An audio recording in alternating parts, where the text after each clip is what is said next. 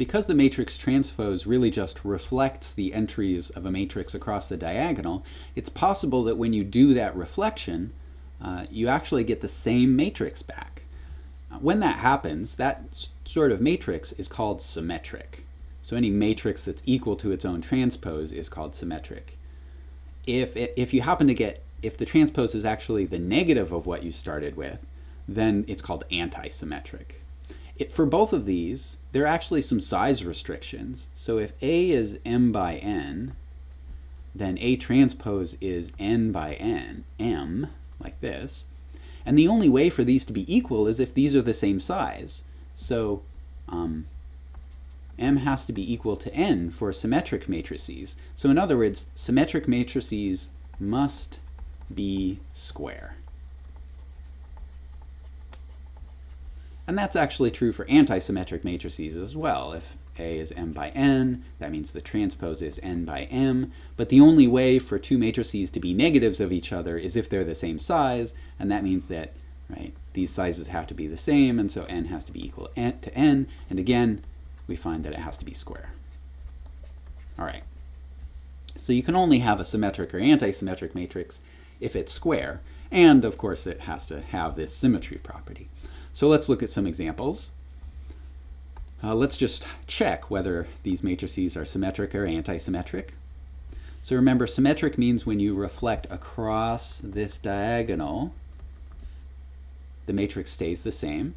So for this first one, when we reflect across this diagonal, the entries on the diagonal don't move, but the entries across diagonal like this swap places. But since they're both 2, right, if we do this reflection, you actually get the same matrix back. So this is symmetric. All right, what about this 3 by 3 matrix? So again, let's reflect. Oh, incidentally, since it's symmetric, it can't be antisymmetric. Okay, for the second one, let's reflect across this diagonal. So when we do this reflection, let's see, the 0 stays in its place. The -4 and the -5 switch. And these 5s switch. The 0 stays where it is. The 6 and -6 switch. And the 1 stays where it is. So are these the same matrix? Well, definitely not exactly the same. So not symmetric. Is it antisymmetric? Well, are these two matrices negatives? Well, no, because there are several entries that don't work, but just to have an example, this entry here, if this matrix were antisymmetric, this should be a -4, but it's a -5. So this isn't antisymmetric either.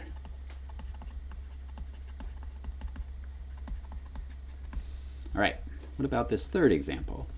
So if we do our transpose, right, the 0 stays put. In fact, the whole diagonal stays put. This 2 and -2 switch places. The 1 and -1 switch places. And then the 4 and -4 switch places. Okay, so these aren't the same matrix, so not symmetric. But in fact, these are negatives of each other. Every entry in this transposed matrix is the negative of the corresponding entry in the first matrix. So this is an antisymmetric matrix. Okay, what about this last example? Well, remember, we noticed that symmetric and antisymmetric matrices have to be square, and this matrix isn't square. So this is neither symmetric nor antisymmetric. For a couple more examples of sort of what it means to be symmetric or antisymmetric, let's just fill in some entries of these matrices in order to make A symmetric and B antisymmetric. So for A, right, if we did a transpose, this 2 would jump down here. But if A is going to be symmetric, that means it should have been a 2 there to begin with. So there should be a 2 here if this is going to be symmetric. The -5 in the upper right would jump down to the lower left. But that means that it should have been -5 down there to begin with. So -5, and then similarly, this 6 would jump down here, so we should have a 6 here.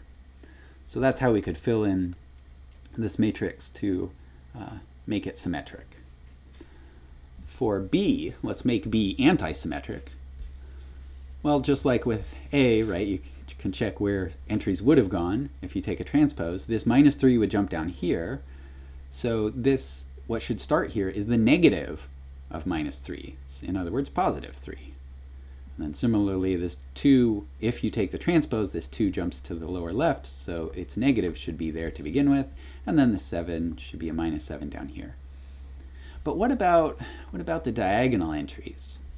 For any entry on the diagonal, say B11, when you do the transpose, right, it stays put, because when you switch the indices 1, 1, you get 1, 1 again. But if this is antisymmetric, then that should be the negative of the original. So we're looking for, for this diagonal entry, it's the first diagonal entry should be its own negative. Well, what number is its own negative? There's only one number that is its own negative, and that's 0. So any entry that's on the diagonal of a antisymmetric matrix has to be 0. So these 3 diagonal entries have to be 0.